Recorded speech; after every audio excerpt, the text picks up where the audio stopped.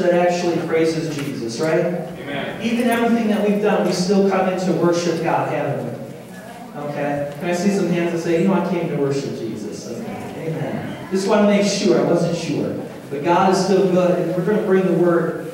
So what I'd like to do this morning is just do a short introduction as we bring this play and this message that's in this play. The title of the play this morning is called Christmas Without the Periwinkles.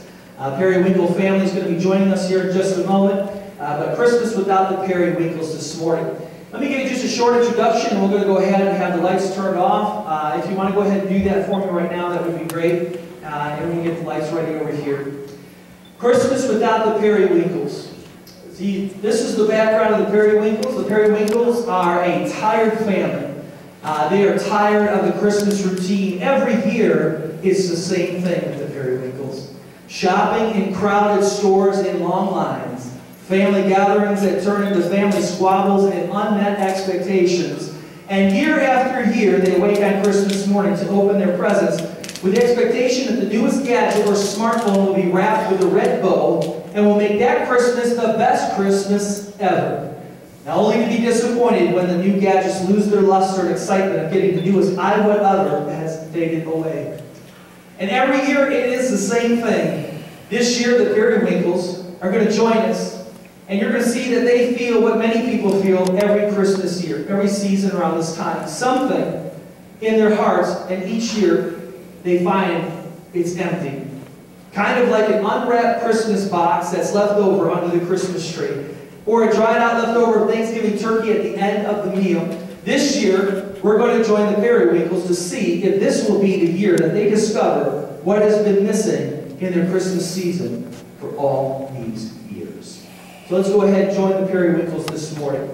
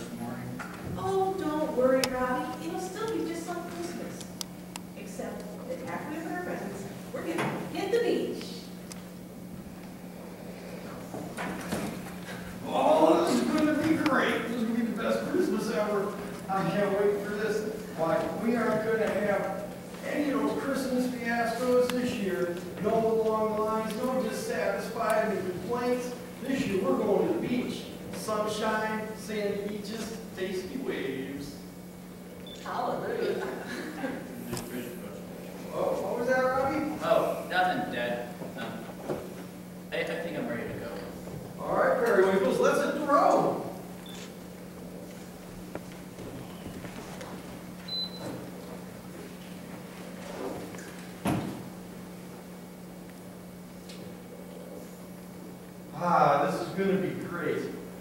No family squabbles, no arguing, no fights.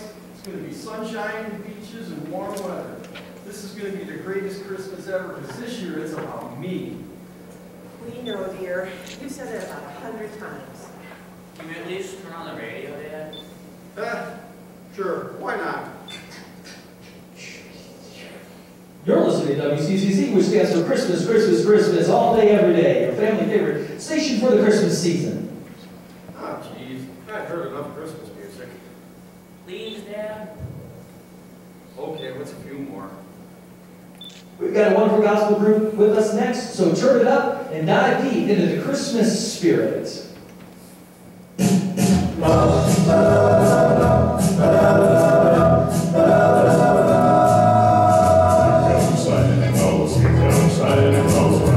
Santa Claus Lane. Listen, listen, always reindeer pulling on the reins. Bells are ringing, children singing, what a hillside. So hang your stockings and prayer, Santa Claus comes tonight. Here comes Santa Claus, here comes Santa Claus, right down Santa Claus Lane. He's got a light that's blue, that's boys for boys and girls again. Here goes sleigh, goes street, goes jangle, what a beautiful sight. So get up in bed and cover your head like a Santa Claus comes tonight. Here comes Santa Claus, right down Santa Claus Lane. He doesn't care if you're rich or poor, boy, loves you just the same. Santa knows we're all God's children, that makes everything right. So here you all with Christmas cheer, Santa Claus comes tonight. Here comes Santa Claus, right down Santa Claus Lane. He comes around when the chimes ring out, it's Christmas morn again. Bells are ringing, children singing, all is merry and bright. So let's give thanks to the Lord above, and Santa Claus comes tonight. Santa comes tonight. Santa Claus comes tonight.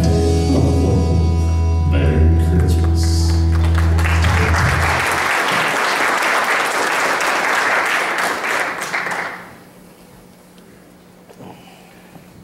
Hey, Dad, can we stop somewhere? I really have to use the bathroom. Really? Already? Can't you hold it? We only got another 18 hours. No, Dad, I really have to go. Geez, Ronnie, you're such a girl. I could at least make 5 more miles. Oh, be nice, Kelly. You know, I really want to stop for a snack anyway. So why don't you just find this cool? Look, they're coming up to an exit. I need fuel anyhow. Okay.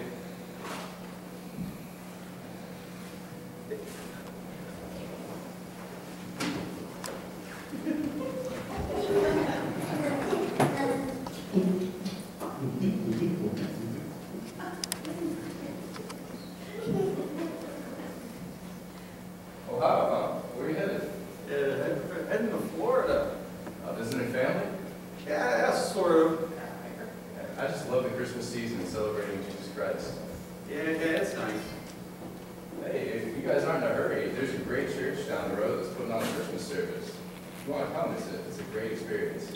Well, we'll see. You know, we're kind of on a tight schedule. Hey, do you just talk to yourself in here? Yeah, you're so...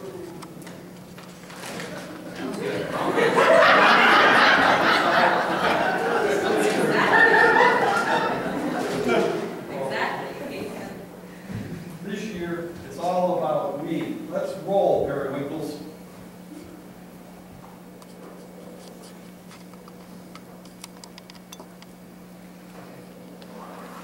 Now it's my turn to pick some music. I think I'm going to find some beach music. Maybe a little Jimmy Buffett. You're listening to WCCC, which stands for Christmas, Christmas, Christmas, all day, every day. Your family favorite station for the Christmas season. Please, Dad. Okay, might as well listen to some more Christmas music. We've got a wonderful gospel group with us next, so turn it up and dive deep into the Christmas spirit.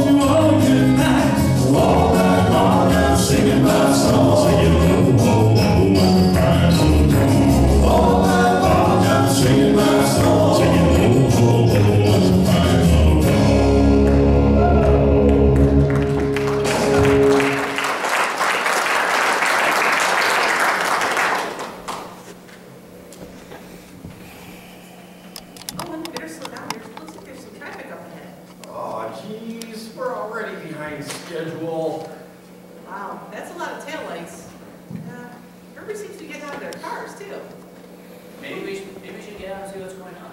Ooh, I don't think that's a good idea. Sure, why not? We can stretch our legs and beats listening to Christmas music all the time. Well, and that traffic goes on for miles and miles and miles. Yeah, it does. This is we're so far behind the schedule, we're never gonna make it on time. Well, this was a perfect plan. Oh no, we're not turning back. We're going, because this trip is all about Florida and us and me. Hey, family! Hey, how you doing? What? Hey, I'm John Dickeldorf, and this is my brother, John Dickeldorf. I'm the second one. Here's one of the biggest twins. Hey! Double joke, John. No need to get your Christmas spirit in, Jay.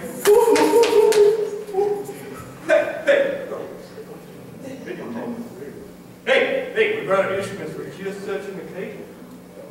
Would you like to hear one whimsical fun flam of a Christmas Jim Jam? No. Yeah! That's some spirit. All right. Oh, hey. Prepare to be blown away.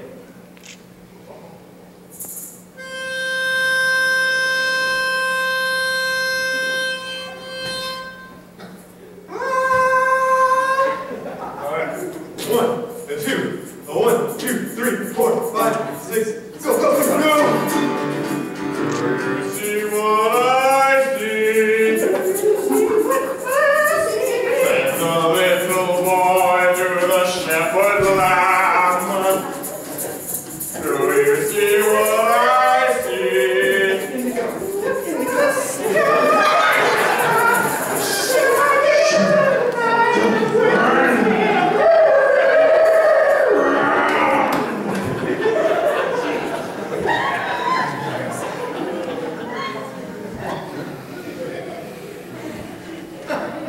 You know what? I think it's my turn to pick the music, and I really hope that Gloryway Quartet is on again, because I really like them. You're listening to WCCC, which stands for Christmas, Christmas, Christmas, all day, every day, your family favorite station for the Christmas season. I'm getting a sense that there might be someone out there or a family traveling to Florida who's just been burnt out by the Christmas season and just wants to get away from it all. Well, I want to encourage you tonight to take another look at the reason behind the season. You just might remember that Christmas is all about something else in the first place. If that's you tonight, turn it up and dive deep into the Christmas spirit. Enjoy the Gloryway Quartet again.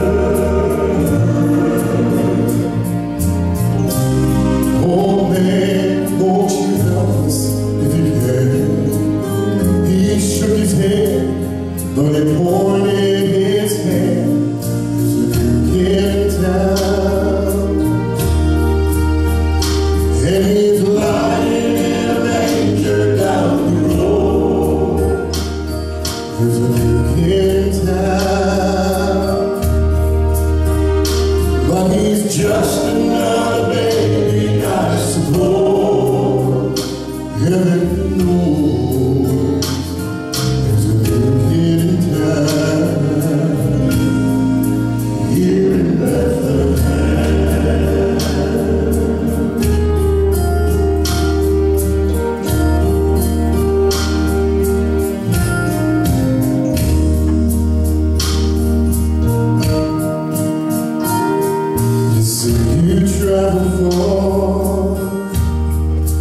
bearing treasures. The city's gifts are for the new king's pleasure. I've heard that a king might come, but up till now there hasn't been one. There's a new kid in town, and he's lying in a manger down the road. There's a new kid in town, but he's just another baby, I suppose. Heaven knows there's a new kid in town here in Bethlehem.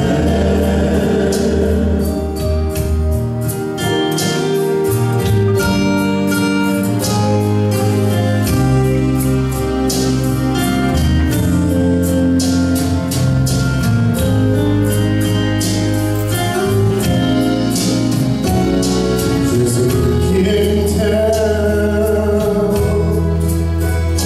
and he's lying in a manger down the road. There's a new kid in town,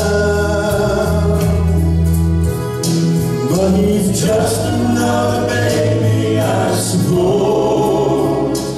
Heaven knows there's a new kid in town here in Bethlehem.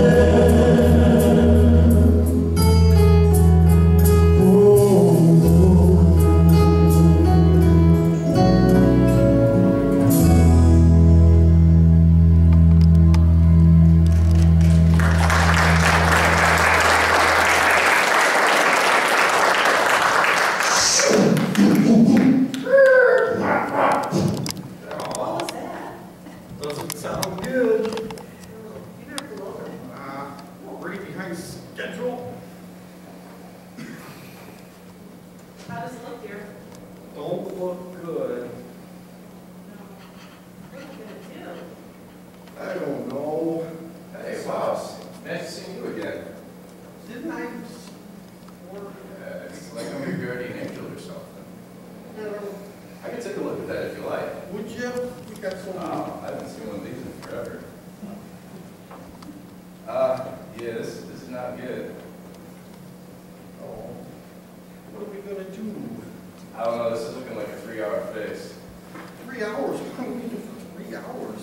Well, fortunately, you're in luck. I actually have a cousin who has a tow truck and a repair shop, and he can have that fixed in just a little bit. Oh, that doesn't sound too bad. And if you look for something in the meantime, that church service that I was talking about, I was just standing out on the front porch when I saw you guys break down. If you'd like, you can still come. Please, Dad? Sounds like a good idea to me. All right, Periwinkles, let's go to church.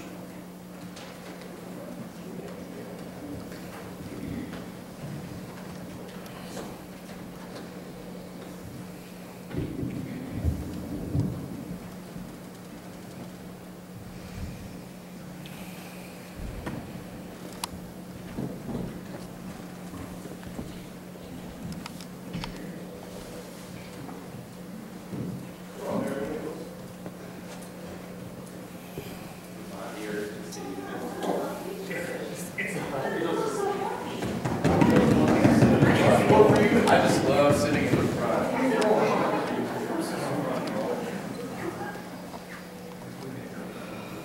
Actually, I think the preacher's getting ready to speak.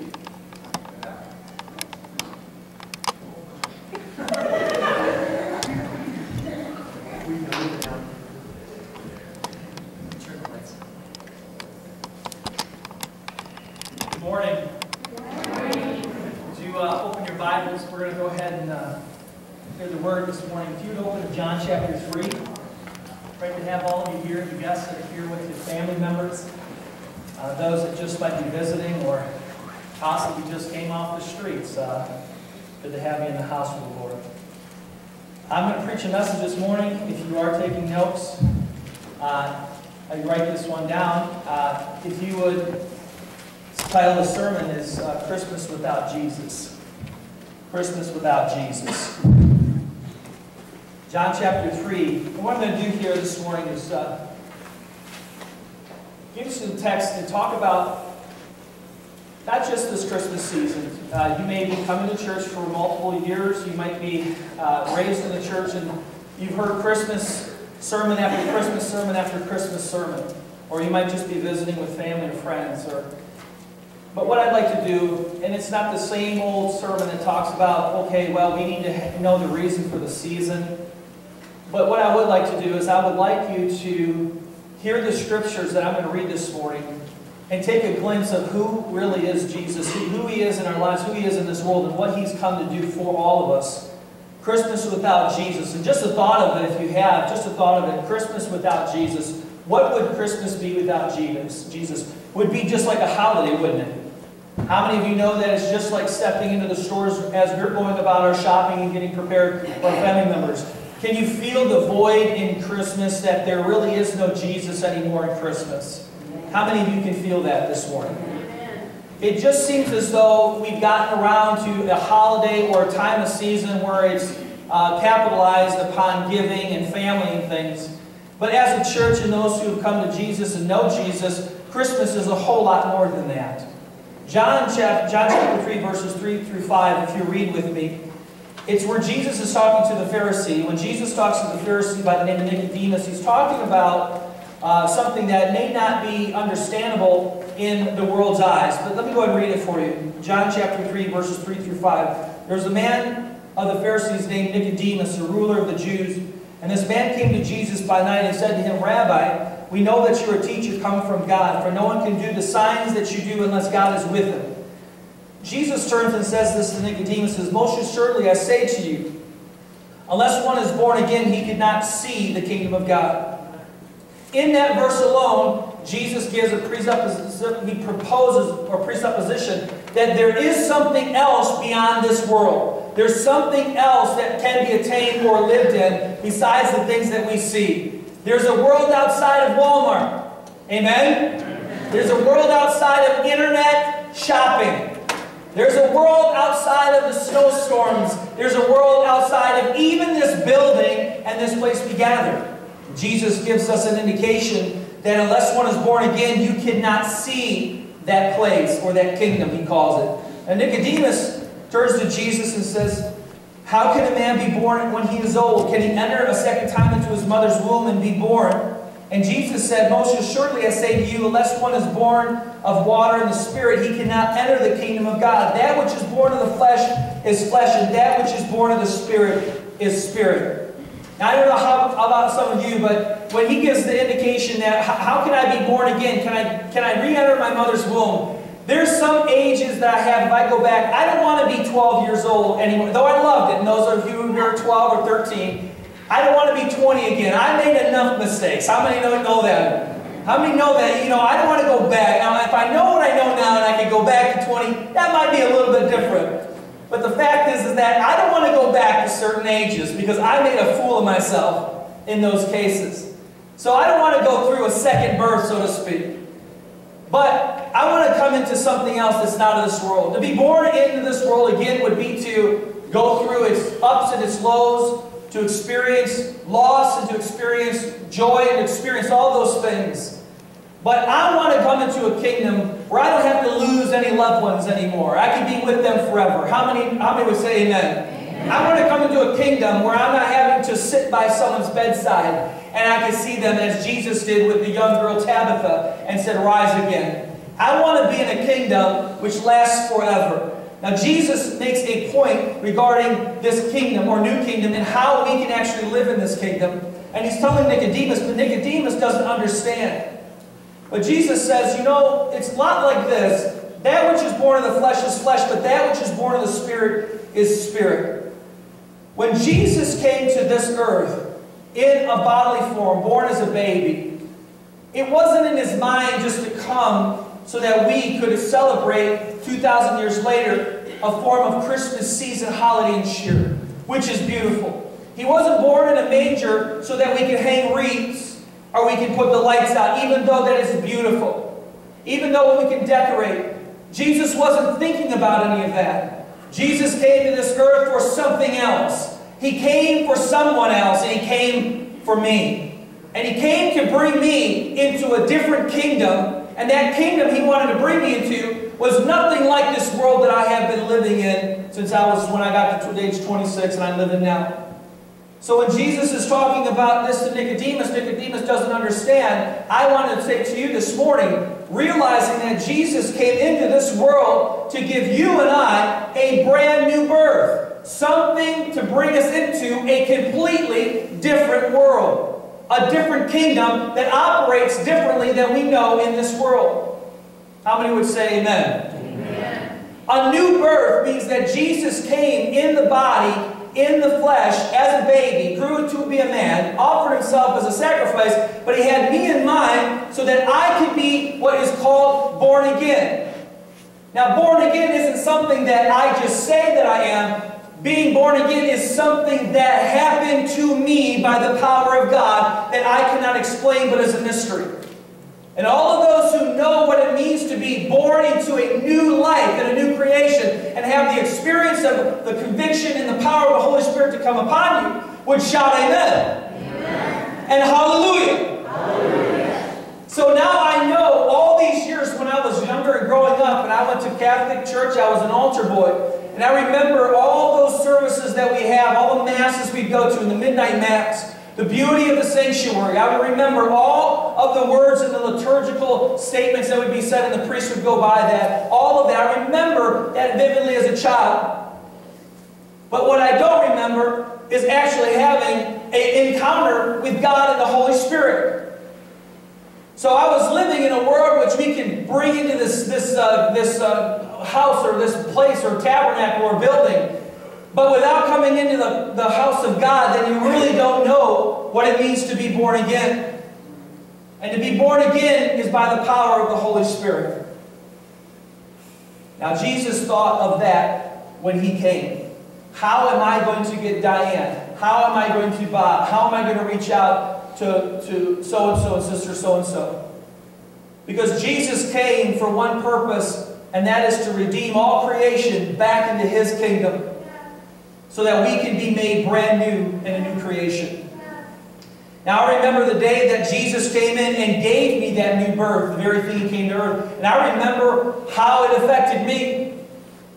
I turned away from the things that I didn't want, and I went after Jesus. I wasn't raised, supposedly, let's say I was born and raised in a Catholic church or raised going to Mass, but I wasn't raised where church was something that was important, nor did I understand much about God. But if you would have asked me about God, I would know. Everyone loves God. Everyone wants to go to heaven, but nobody wants to die. Amen? Amen. And if you ask someone, do you know God, do you love God? The first question you have is like, oh yeah, I know God, I love God. I remember when I asked someone if they would be interested in talking about Jesus. Oh, I already asked Jesus when I was 5 years old. But the interesting thing about it is there was no peace, there was no joy, there was no life, there was no change. Nothing that happened in their life that they can look back to. All they did was ask and respond to a specific question that would keep them from a place they didn't want to go. But they never knew it.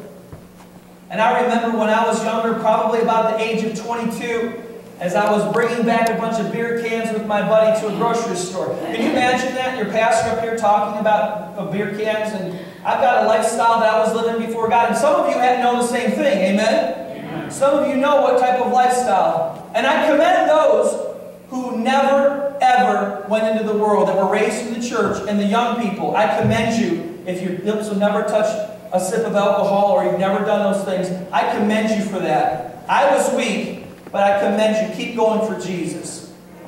But I remember a time when I didn't, and I remember someone coming up to me and asking me, are you a Christian? And I remember saying to them, yes, I'm a Christian. Now what does that mean? So he says, well, would you like to join our Bible study? Well, I never heard of a Bible study. How many of you study the Bible? How many of us read the Bible? Well, I was raised in the church where we never read the Bible. I didn't even own a Bible. So to me, that was foreign. But I told the person that, of course, I'm a Christian. I'm a Christian because of why? Because my father took me to church? Was I a Christian because when I was young I was confirmed or I went through catechism? Was I a Christian because I do know God, I do love God, I don't hate God? Why was I a Christian? But I said, sure, I'm a Christian. And then I got so scared in my heart for saying that my knees began to knock. And I said to the person, he goes, you go to church? I said, yeah, I go to church. And I thought to myself, I haven't been to church in about 2 years. And I remember it was probably a Easter service. That's the last time I went. And when he said, do you go to church? I said, oh yeah, I go to church. And then he says, oh really? I said, yeah. And he goes, well, nicest guy. I go, yeah, Easter and Christmas and things, you know. Isn't that what you're supposed to do? If you're a Christian, go to church around Easter or Christmas time. Right? That's a Christian.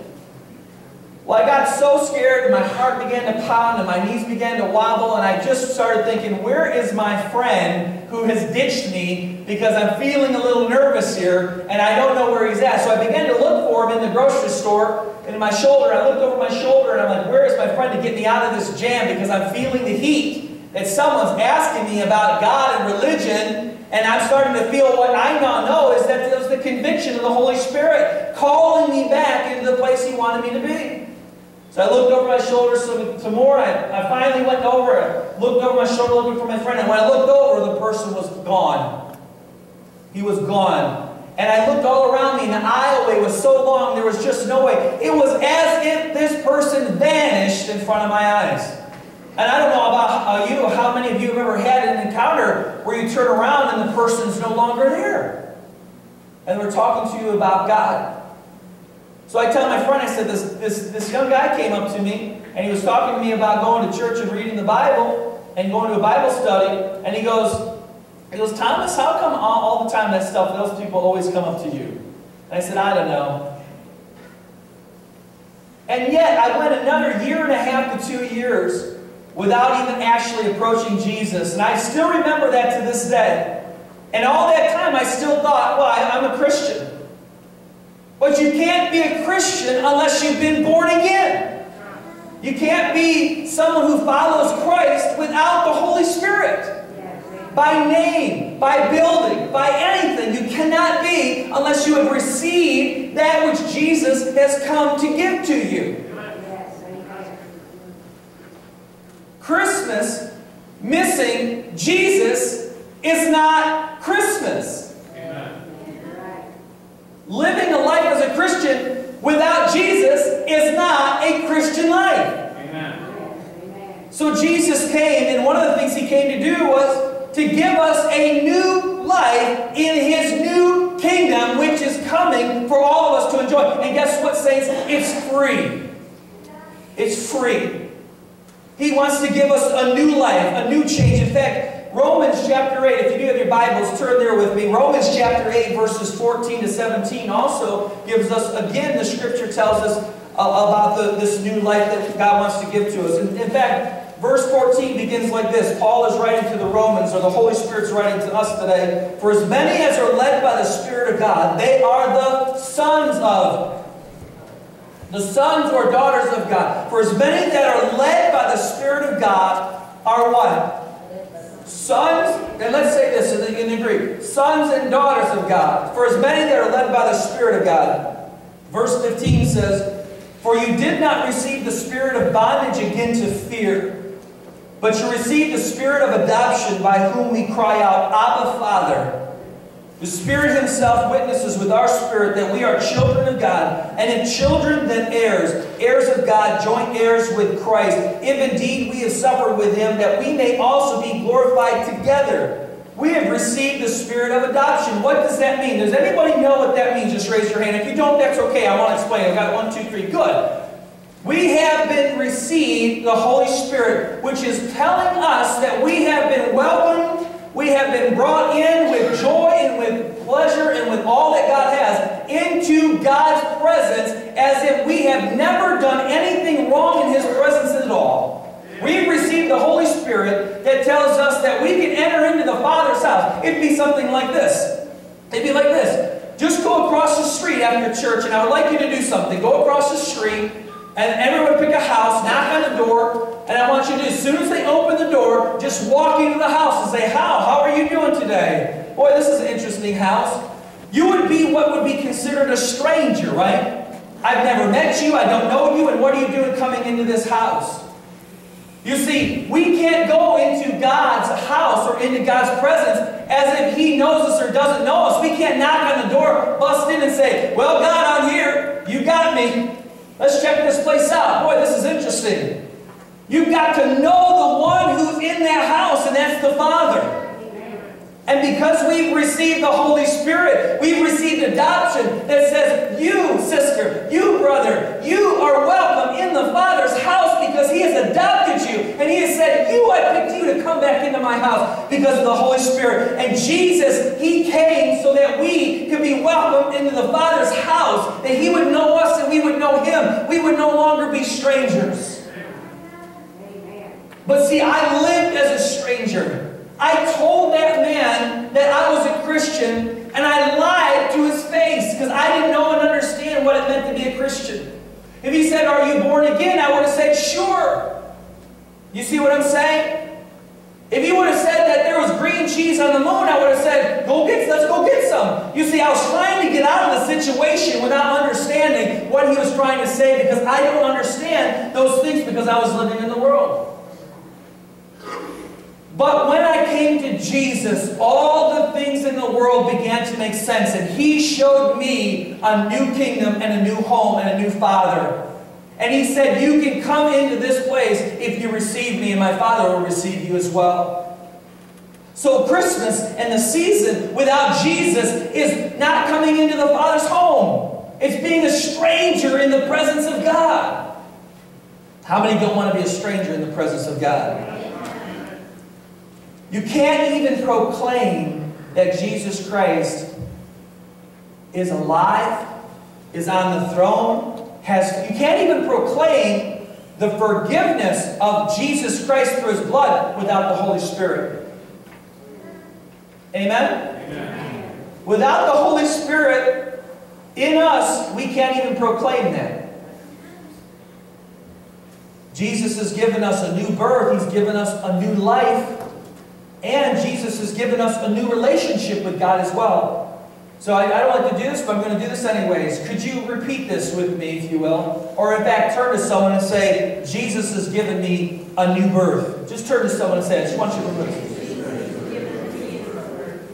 Now the person you just told, turn and say, how could you be born a second time through a mother's womb? Now, He has given you a new birth by the Spirit of God in your spirit. And when your spirit comes alive, saints, there's like nothing in heaven that can hold you back. You shine brighter than the stars. When Jesus came and gave my spirit life, I wish I could have found that young man in the grocery store and hugged him, embraced him, and said, man, I know what you're talking about now, brother. Now I know what you're talking about. To live in Christ is gain. To live in Jesus is everything I've ever wanted in my life. To lose this world is like nothing to me. It's like dust on the bottom of my shoes. It's like clay, Ohio clay, on the bottom of my shoes. And this is what I do with that clay every time it sticks on my shoes. I just want to leave it in this world. This dirt, this world. Alcohol and drinking, I want to leave that away. I don't want that anymore. Lust over here, I'm tired of that stuff. Get that clay off of my feet. I don't want that in my life anymore. I want Jesus in my life. I want everything He has to offer to me. I want God to show me, strengthen my faith. I want to believe God for miracles. I want to pray for God for miracles. I want to love like God loves. I want to have compassion like God has compassion. I want to forgive like God forgives. I want to live like Jesus is with me. 1 Corinthians chapter 2, verses 10 through 14, give us another great thing that Jesus has brought to us. Paul's writing to the church in Corinth, and he writes in the 10th verse, he says, but God has revealed these mysteries to us through His Spirit. How many of you just love the relationship you have with the Holy Spirit? And I encourage you even more. Well, I don't understand what a relationship with the Holy Spirit is like. Well, first of all, I will tell you this. Get the things out of the world that's stopping you from having a relationship with the Holy Spirit. If you hear the voices of the world more than you hear the voice of the Holy Spirit, you've got a problem. And usually the things that you hear in the world is what you repeat with your mouth anyways. If the world is concerned, your mouth speaks concern. If your world's speaking fear, your mouth speaking fear. What you hear from the voices of this world come out of your mouth, because that's all we are, sounding boards and megaphones for everything that's going on. But when you hear the voice of the Holy Spirit, what do you think comes out of your mouth? The words of the Holy Spirit, which are life. That's a relationship with God that Jesus gave to us. In verse 10 it says this, "For the Spirit searches the deep things, yes, the deep things of God. For what man knows the things of man except the Spirit of man?" Let me just clarify this as I read this. "Except the Spirit of man which is in him. Even so, no one knows the things of God except the Spirit of God." Now Paul writes this and says, "We have received not the spirit of this world, but the Spirit who is from God, that we may know the things that have been freely given to us by God. These things we also speak, not in words which man's wisdom teaches, but the Holy Spirit teaches, comparing spiritual things and spiritual things." But this is an interesting thing that Paul writes. He says, "The natural man does not receive the things of the Spirit of God, for they are foolishness to him, nor can he know them because they are spiritually discerned." You know, Jesus, He came to give us a new birth and also a new life. But one thing that's even greater than that is He came to give us a new relationship with God. One of the hardest things I think it's more difficult to do is when you talk to someone who's either been raised in church, who's gone through a youth group, they're adults and they got older, and they just talk about God and the Bible as if they were just regurgitating the notes that they heard in Sunday school. "Oh, I know God's able to do this. Oh, I know God's like this. Well, I know God is do this, God is this. And Jesus, and I know Jesus like this." But when you look into their soul, you know that there's complete emptiness. They're not standing on the Word because they know the Word, but it hasn't been revealed to them about the Word. Because you've got to live with Jesus. You can't just hear about Him. You've got to live with Him. He's got to live with you. You've got things that are going to happen in your life that's going to rock your world. You better know Jesus is going to have to reveal something to you. And that's the relationship that's missing. We can talk all we want about God. In fact, we can talk about yesterday's experiences. But what is your relationship with Jesus right now? That's why I'm trying to learn to not say to someone, "I've got some advice, so this is what you should do, brother, this is what you should do." You know why? Because I may be able to encourage someone by saying, "Well, if I can encourage you, I'd say this." But I've learned this. Without the relationship with the Holy Spirit, that person needs to have contact with the Holy Spirit so the Holy Spirit can tell them what they're going through in this situation to help carry them through. And I am not God. Amen? Amen. Which means this: you're not getting into heaven in the presence of Jesus on someone else's coattails. You better know Him and have a relationship with Him. So what does Jesus do? He comes to give us something that's greater than a Christmas season. He's come to give us a new life, a new life, a new life. He's came not only to give us the new life, but He's came to give us a new relationship with God. How many can be honest this morning and say this? Sometimes I find it difficult communicating or talking with God because He doesn't talk back like my wife does or my husband does. Okay? I go have a conversation. It's like this. This is an interesting story. And just a short tidbit. And I'm going to pick on the fusion, the young adults in this church. How many of you know when you text somebody, you want to text back? Right? I don't know, but I see that when I say, maybe it might be an age group, maybe I'm the old one here now. Maybe I'm getting too old. Is it a gray hair? I feel it like now. I'm like going, "You're getting too old, man." I don't understand these young kids anymore. They're young, they're God's precious adults, young adults. But I text and I wait, and they don't text back. I say to them, "You got to text back. Let me know you got the text, the read receipt. Just let me know." Well, God sometimes is like that. You text Him, and He doesn't text you back right away. So you wonder, well, this isn't really communication. So what ends up happening is you stop talking to God. And when you stop talking to God, you miss what He's trying to say to you. Because God may not speak to you in a text. He may show it to you in His star, or in a mountain, or in an ocean. He may show you something like He did to Job. Job, did you create the oceans? Job, did you make the mountains? The circumstance you're going through, did not my son go through the same suffering that you did?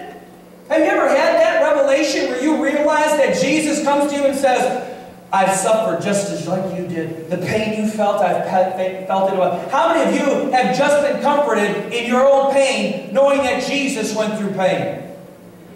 Anybody? How many know that you go through hurt and sadness and loneliness, and Jesus comes and goes, I've been through sadness and loneliness. See, Jesus is everything in Christmas. The relationship, everything we have is in Jesus Christ, and He's come for that purpose. And Christmas without Jesus, even for us as believers, Christmas without Jesus is not Christmas at all. A Christian walk without Jesus is not a Christian walk. Amen. Now Jesus comes, and maybe let this message set in your spirit, but just listen for just a moment. There's more to what Jesus came to do than just to say, well, hello, sister so-and-so. I love you. Come into the Father's kingdom. I want to give you a new born-again life. I want to give you a new relationship with God, and come on into the Father's house. But there's more to it than that. Because we will picture Jesus as a baby who comes, and then He dies on the cross. He comes in, and He's now a picture. You ever see a picture of Jesus just ascending like this? It's like, well, that's Jesus. Well, my Bible tells me there's more to it. In fact, Paul writes in 1 Timothy verse 1, he writes this. This is a faithful saying. Now listen to this carefully. Paul says, this is a faithful saying and worthy of all acceptance, that Christ Jesus came into the world to, how many knows the Scripture? This is a faithful saying. So if you want to go out those doors and someone asks you what Christmas is about, say this. Well, it's a faithful saying that Jesus came into this world to save sinners.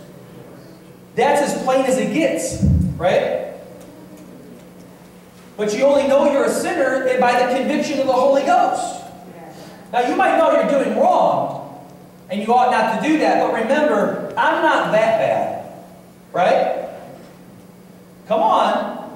Before you were saved, were you saying, I'm not that bad? Come on. When the Holy Spirit came upon you, what did you do? I'm that bad. Right? I'm like a wretch. In the sight of God, I'm undone. So Paul writes and says this, Jesus came into the world to save sinners, of whom I'm the chief. However, for this reason, I obtained mercy, that in me first Jesus might show all long-suffering as a pattern to those who are going to believe on Him for everlasting life. And then Paul writes this, now to the King, eternal, immortal, invisible, to God who alone is wise,